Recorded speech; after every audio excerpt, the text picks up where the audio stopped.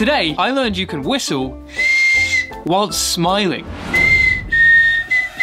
The idea is that you make a half smile with your mouth and blow air out of the gap between your teeth in a specific way. But when I first gave it a go,